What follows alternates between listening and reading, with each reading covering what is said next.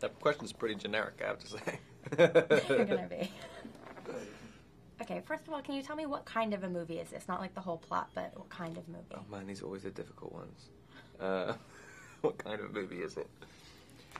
I think it's it's a big, old-fashioned, romantic melodrama.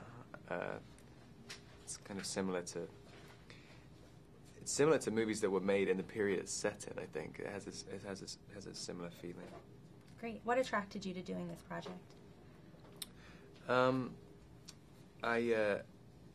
really liked the story to begin with, and then I met Ty, the elephant who plays Rosie, and had an incredible experience with her. And I pretty much decided to do it as soon as I met the elephant. And when I found that Reese and Christoph were in it, the amount of when I was talking to Francis for a long time, and I really liked his take on things. And he was telling me about the crew he'd got together, and there was something like 20 Oscar winners involved. I mean, he had an impressive lineup of features to the project. It was a very easy decision to say yes to. Cool. And you touched a little bit on this, but what was it like first meeting Ty, the elephant? It was kind of. I've never been. I don't think I'd ever seen an elephant up close in the flesh before.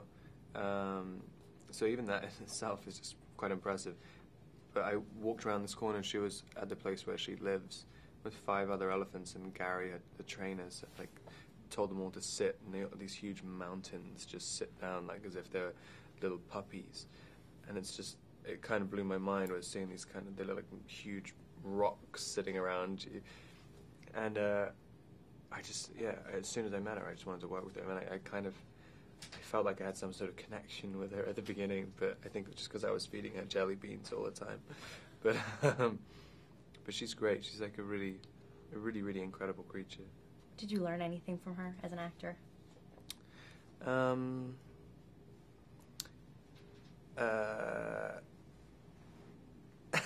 don't really know. I guess if I was playing an elephant, I'd have it's something like, she's a great actress as far as elephants go. So I'd definitely watch her performance in this for inspiration. Okay, what does Jacob find most attractive about Marlena?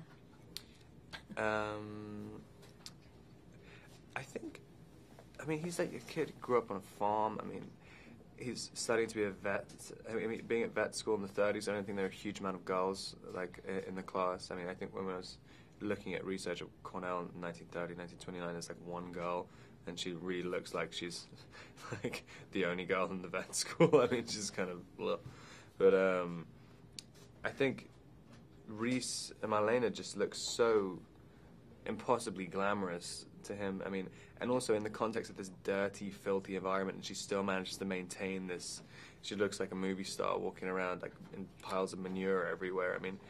She looks like a diamond, and I think Jacob's a bit of a romantic, and kind of his imagination runs away with him, and he just refuses to see her as anything else other than this like angel. But then, like most guys would become disillusioned when they get to know her, but the more he gets to know her, the more it kind of reinforces his opinion. Which is quite nice. And what can you tell me, why do you think your fans are going to like this movie? Your fans, you have like a couple of them, I don't know if you know them. Well, I think my mum will like it, because she's the, I don't know, I think